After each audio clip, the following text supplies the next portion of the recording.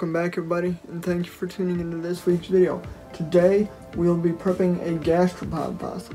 Now if you take a closer look at this fossil, you can tell that there's a small gap in between the rock and the fossil itself, going pretty much all the way around the fossil.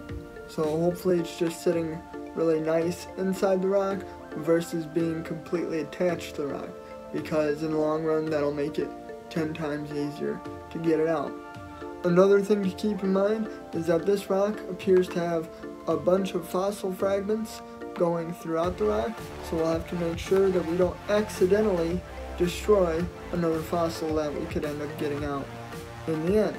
The tools we'll be using to do this are our trusty pin pusher, along with wearing our safety glasses, and then our gloves, so we don't stab our hand with the pin pusher.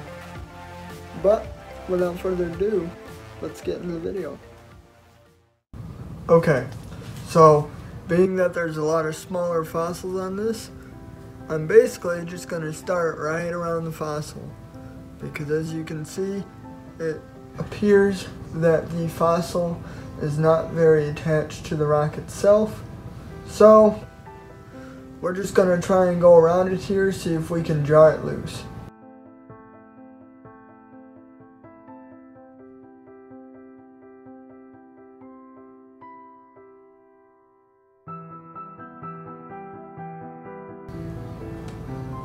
Oh, we got a gastropod fossil. That's kind of cool. Put that aside.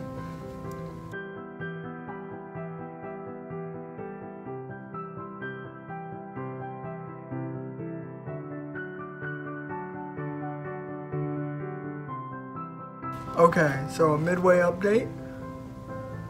I can't even see the screen. That's what our fossil looks like right now. We've started chipping away some of this bottom part, and then we've got some of this taken back, so there's a bit more of a gap there. Not by much though. An interesting part where that little gastropod came from, we've got another one right there. So we'll have to see if we can get that out in one piece while still getting the bigger piece out. But yeah, that's where we're at right now.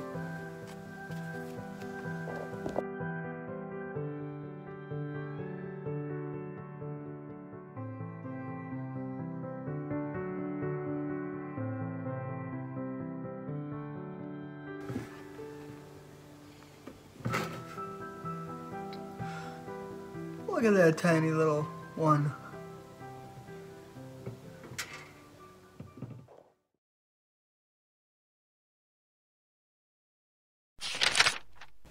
So, over the last few days I logged a few more hours of work time on this gastropod rock, and we were able to get the main fossil out along with a few fragments, all of which you'll see here in a few minutes.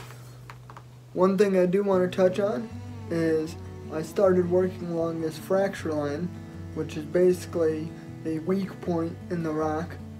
I'm sure there's a scientific reason for this, but for some reason there always seems to be fossils running along this line. So whenever I see it, I always try and crack it open to see what's on the inside. This time, we got a nice surprise. We got a relatively big gastropod, especially for being in the middle of the rock, and a few more smaller ones sitting in there around it. And you can see there's a bunch more imprints and fragments too.